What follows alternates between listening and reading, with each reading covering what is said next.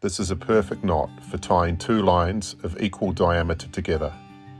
The first thing you want to do is cross the two lines over with each other with about 5 inches of tag end on either side.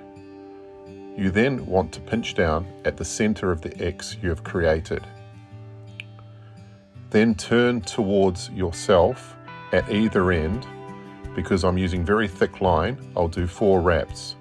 If you're using thinner line, typically you would use 5 to 7 wraps, but you can experiment. Then I bring the tag end back to the middle of the V I've created and pass it through like so.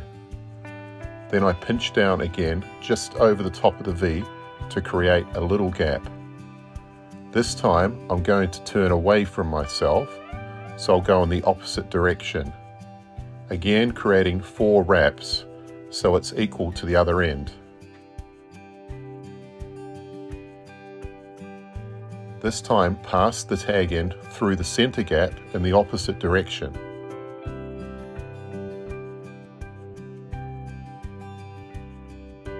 You can see both lines come in and out the center gap in the opposite directions.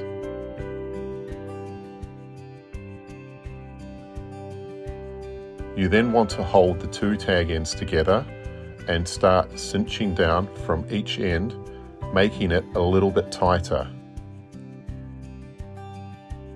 What you then do is lubricate the knot, as it'll create friction when you pull it tight.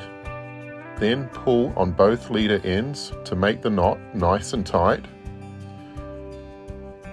As you can see, it's well set, creating a cross shape, with 4 clean wraps on the left and 4 nice wraps on the right.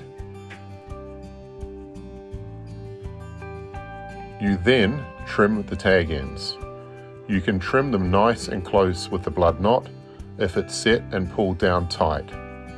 And there we have it. Thank you for watching. If you enjoyed this video, please hit the like, subscribe and alert bell to keep up to date with future content.